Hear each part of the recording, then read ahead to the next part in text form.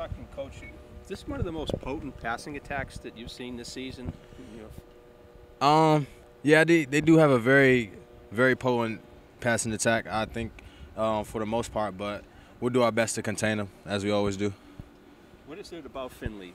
Is it just his accuracy, his decision-making? Yeah, I think he's very accurate. He's very smart with the ball in terms of that, in terms of reading coverages and stuff like that. He's a veteran quarterback, and he knows what he's doing. So.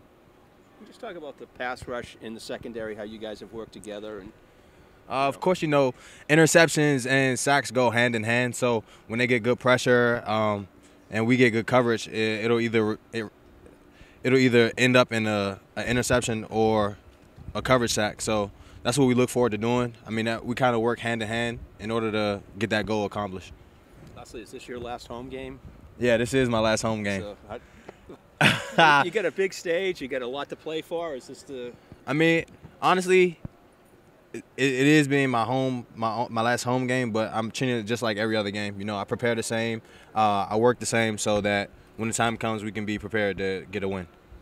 But as you get psyched up for each game, is there something else that motivates you specifically to anyone? The final home game, being on national television, a conference rival?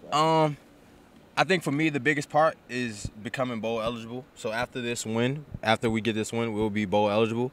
And I think it will be a lot of emotion out here because of it being senior day, the last home game for many guys. And some guys, this might be their last career football game ever. So I think it's going to be a hard-fought battle. Can you talk a little bit about that part? Just obviously knowing that you need one to get to 6 and taking it one game at a time, but also knowing that it's right there in front of you. I mean, we talked about it this morning. It's kind of just you have to focus on the now type of thing. You can't really set your goal or set your eyes on a goal that's far ahead. If you take care of right now, then everything will fall into place, and that's kind of the mindset we've taken, like a one-game season approach. Is it kind of? I mean, it hasn't happened yet, obviously, but the way the season played out, you know what I mean, where it could have gone either way, but a month ago, like, is it a little bit sweeter this time around, kind of having the opportunity to do it? You know?